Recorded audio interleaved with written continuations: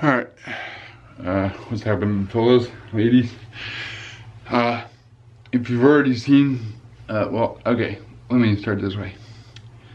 What is in front of you here is the Xiaomi A3 and the Pixel 3a.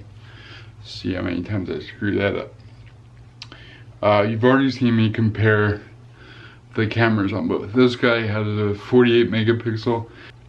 Oh my god, this heater is asleep. Alright, what's happening, guys? Before me, I have two phones. Two budget class phones. One more budget than the other. This one here is the Xiaomi A3, and this is the Pixel 3a. So I'm making this video kind of to help myself out, and maybe you as well, if for some reason you're trying to decide between the two, or you're comparing these two, which is what I'm doing. My use case is I just need a second line for Jay's Golf and Jay's Photo that is associated with I use the carrier Ting. So I'm sure if you go to j.ting.com, you'll get some kind of discount code, because there must be some guy out there named Jay that they subsidize, but it ain't me. But I still like their service, because if I don't get any phone calls and I don't use any data, my bill is usually $8 to $10. So all that said, one of the things, I was about to send the Pixel back and keep the Xiaomi, and what gave me pause and what has yielded these to be in this video next to each other and still be in my possession is because when I looked on Ting's site and looked up both phones, I've been using this phone for a few weeks and I just got this one a week ago, is that on Ting's site they support 4G for the Google Pixel 3a. For the Xiaomi, the highest speed that they support is 3G. I thought that was very strange and odd and interesting. I don't know if that's because when you unbox this, and I'm sure you've watched if you're watching this, you probably watch other YouTubers tell you all about the specs and the Dragon Glass and the Gorilla Glass and the Alligator Glass and the Snapdragon this and all the other stuff. I'm not really into all that, or at least qualified to rattle that off the top of my head. I do know the battery is better on the Xiaomi, I'll tell you that, just in my usage. Where the hell was I going with that? Oh yeah.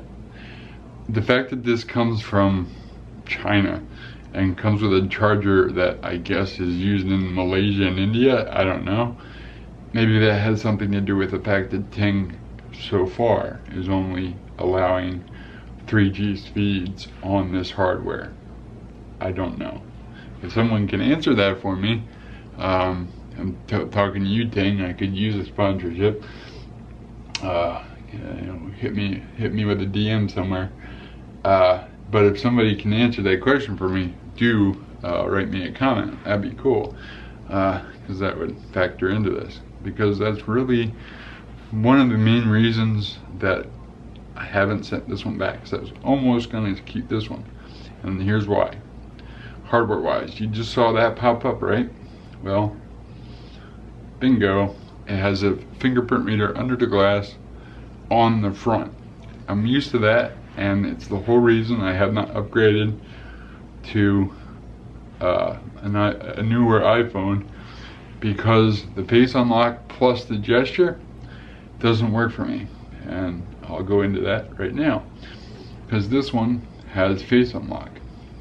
Now if you look real quick as to what my hand does, other than hit the sleep wake button to look at it, to unlock it,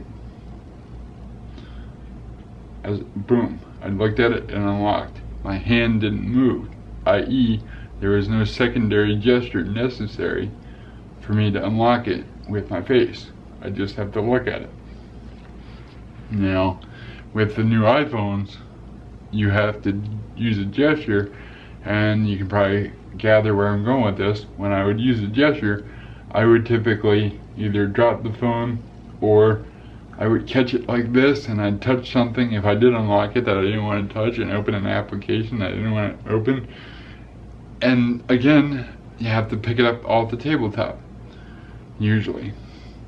Now with this, you still do have to pick it up because look at that, the fingerprint reader is on the back.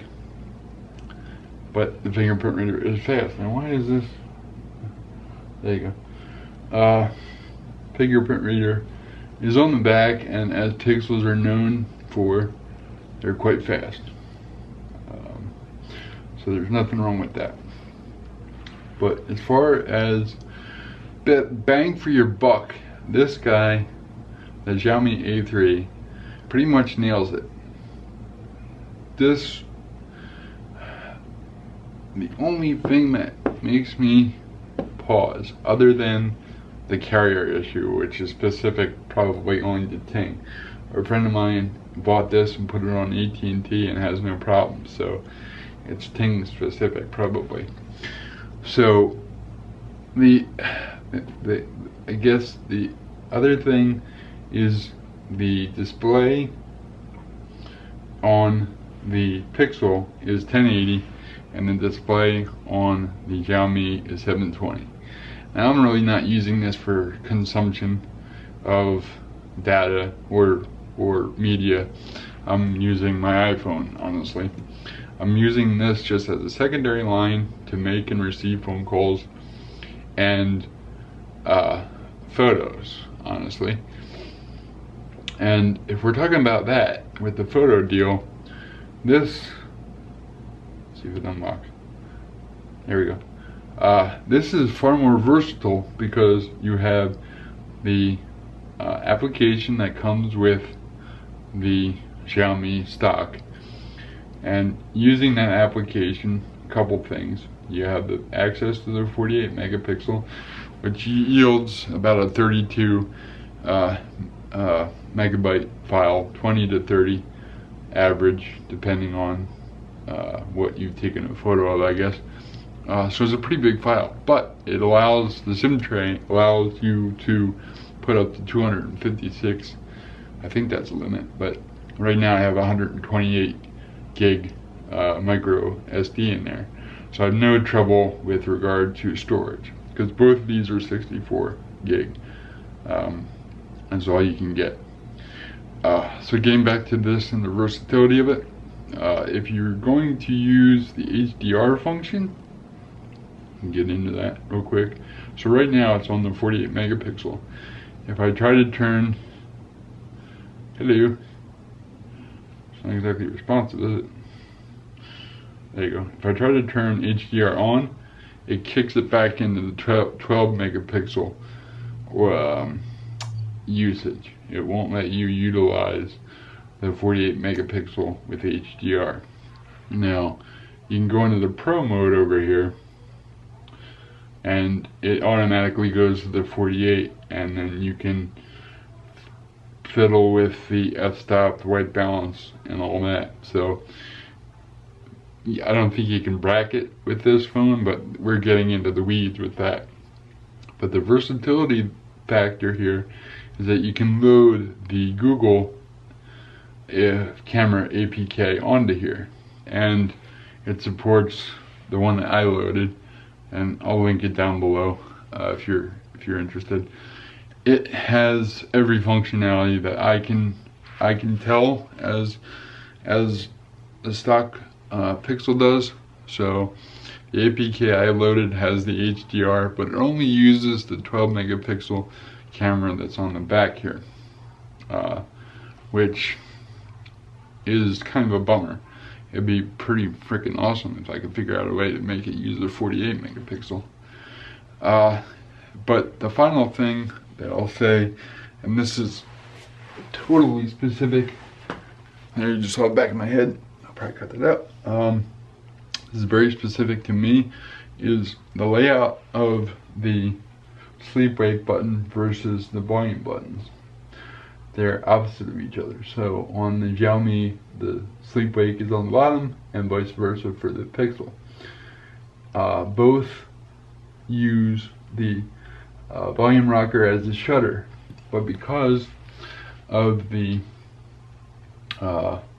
vertical implementation of these lenses, when I use and lefty and I take a photo landscape wise cockeyed, you can see how my knuckle gets in the way of the photo if I try to use the hardware buttons to take a photo.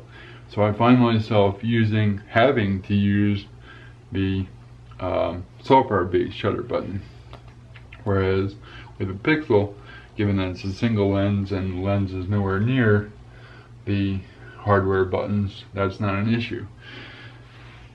And lastly, it doesn't matter what camera you're using. If the camera you're using has optical stabilization, you're gonna get a sharper shot because you're not gonna have camera shake.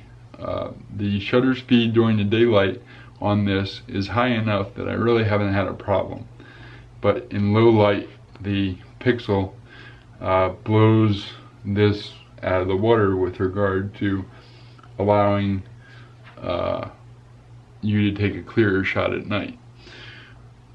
So those are all the things that I can think of that differ between the two, that pertain to me and my concerns and the way that I may or may not use these phones. And I'm still, even though the Ting doesn't support 4G, at least right now, maybe that'll change, I'm still leaning towards the Xiaomi because it seems to be the best bang for my buck, given that it's my secondary phone, that if I'm going to actually do something with it, meaning upload media or what have you, it's usually going to be on Wi-Fi. I'm not going to be using the Ting data plan all that much. Never really did. I use my iPhone to do that, and or tether, etc. So I don't know. Like I'm making this video kind of more for myself, maybe, but I'm recording it as I'm kind of thinking aloud and reviewing these two phones. So if you're considering either one of them, and anything that I've said in this video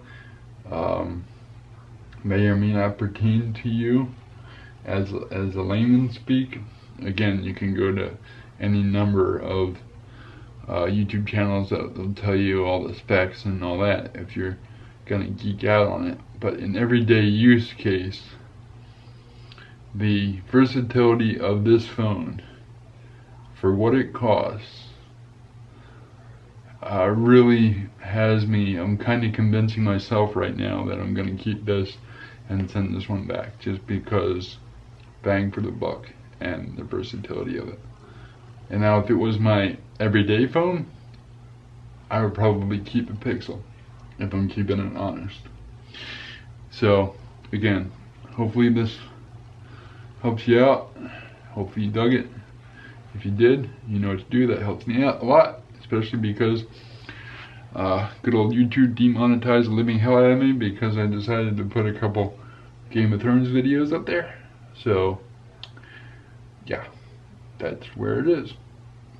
Maybe I'll get back into reviewing tech stuff, maybe not phones, because this is like a one-off case. But now I'm rambling. I'm sure you love that, but you come here, if you're coming here, you know that it's gonna be a long video. So if you watch this long, I appreciate it, and I'll catch you in the next one. Later.